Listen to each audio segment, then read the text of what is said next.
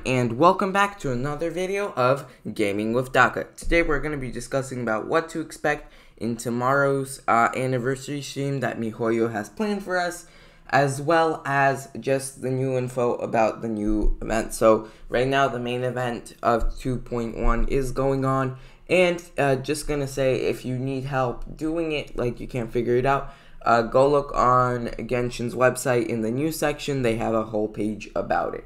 But basically, you're going to do some quests, collect some chests, collect some charms, or basically oculi, and then you'll get some rewards. And then if you fight some enemies with buffs, you'll get other rewards. But basically, Ground of Insight, Primo Gems, the Fish Claymore, and such. Okay, so for our lovely 2.2 live stream. So this live stream will also cover the information for patch 2.2.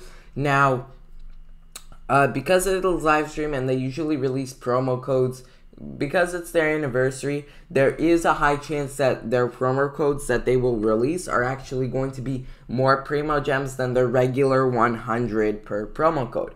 Now, this is me being hopeful.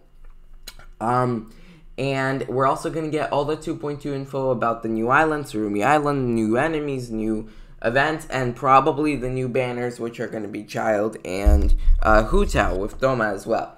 So maybe soon after that, the 2.3 beta testing will start and we can get some more leaks. But this is the information I've got about what to expect in tomorrow's stream. So thank you for watching. Have a nice day, and Gaming with Daka out.